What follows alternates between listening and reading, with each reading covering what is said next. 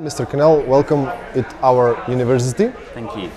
So, you were speaking about cultural tourism at your presentation. What is cultural tourism? So cultural tourism is a form of tourism that makes use of a really wide range of cultural resources. So that might be heritage, it could be music, the arts, food in a destination, fashion in a destination. Lots of destinations are cultural tourism destinations and they're all slightly different. So to understand what cultural tourism is, you really have to understand what the culture is in a particular place.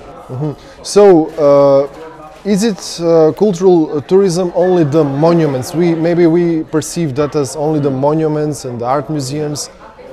No, definitely not. Cultural tourism is not just monuments, it's not just art museums. That's a really important part of European cultural tourism, but it's not the only thing. So every city in Europe has a heritage. Every city in Europe has museums and has monuments. Probably every city in the world. Every city, well, every city in the world, exactly. So that's important, and that helps us to understand the history of a place, and it helps us to understand power and politics in a place.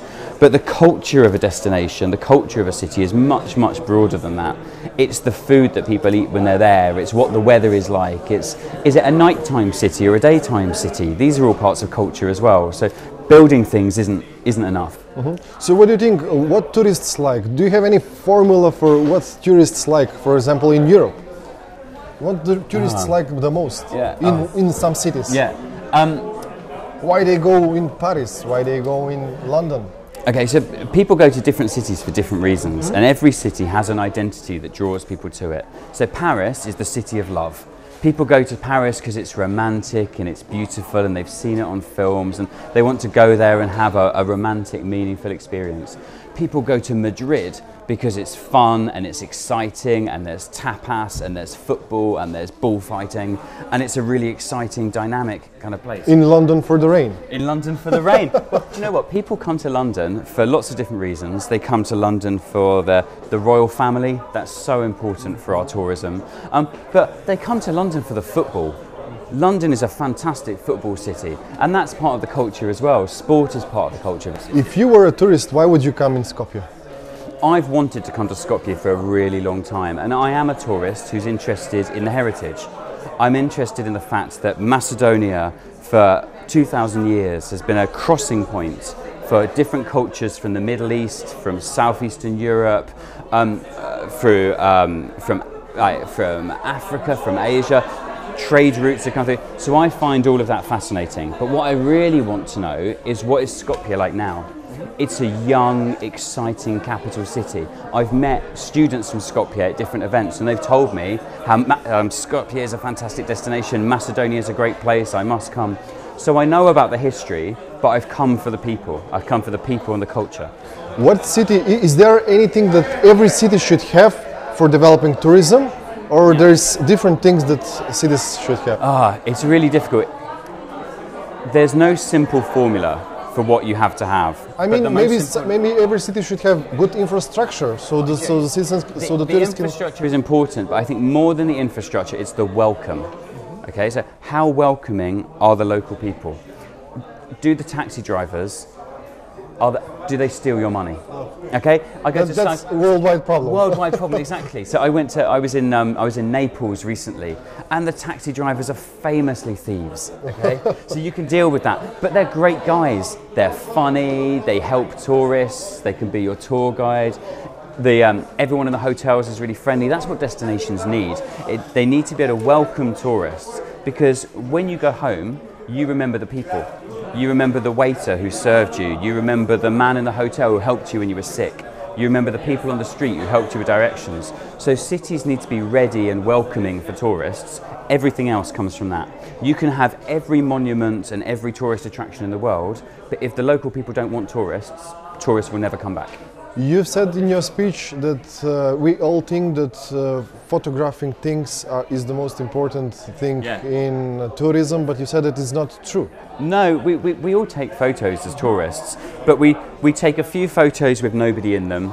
Here's the famous building, here's the famous monument, but actually we take photos with people in them. and we take photos of the things we've done, because what we really want to do as tourists is have experiences. We want to spend time with our friends and our family. So taking photos is part of it, especially with Facebook and Instagram. You have to take the photo to show all your friends you were there. But once you've done that, then you can get on with being a tourist and having a good time. So how tourism affects the cultural heritage of the city? Yeah. Can we change the cultural heritage? Can we change the culture of the city just because of the tourists? Well, I don't think any city has a fixed heritage. Every city changes and develops over time, and lots of cities have changed with tourism.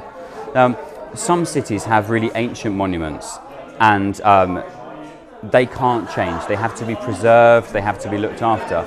But some cities build new attractions and they build new destinations for tourists, and that's fine. But the most important thing is having a management of these things. It can't just be politicians who are in charge, and it can't just be tourism businesses that are in charge. There has to be a cooperation between all of these people and the tour operators and the tourists themselves to value what is important in a city and to enjoy the fun stuff, because the fun stuff is important too.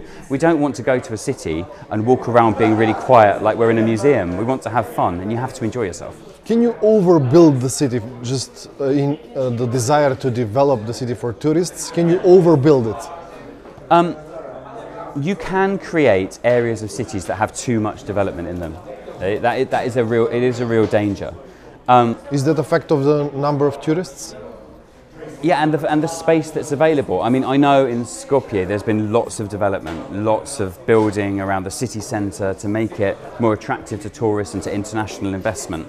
Now that's great, but you could come here and you could see all of that in 2 hours, and then what do you do? Okay, that's the next question. You have a beautiful new historic area in the city, an old historic area in the city. You have a new area in the city with these new buildings that are beautiful. Okay? Very expensive, but beautiful. But what next? What do I do tomorrow? Where do I go next? Is just a way that Skopje should develop for tourism? Yeah, I think it's about finding ways to move tourists around the city, to see different areas of the city, and also to leave Skopje, to go to other areas, to go to Ohrid, okay, to go to Stip, to go to different places and find out what do other cities have to offer. Because tourists come to a city and they stay for 2 nights, maybe 3 nights. But if you want to spread the benefits around the country, you have to give them more opportunities. Thank you, Mr. James, for this conversation. It's a pleasure.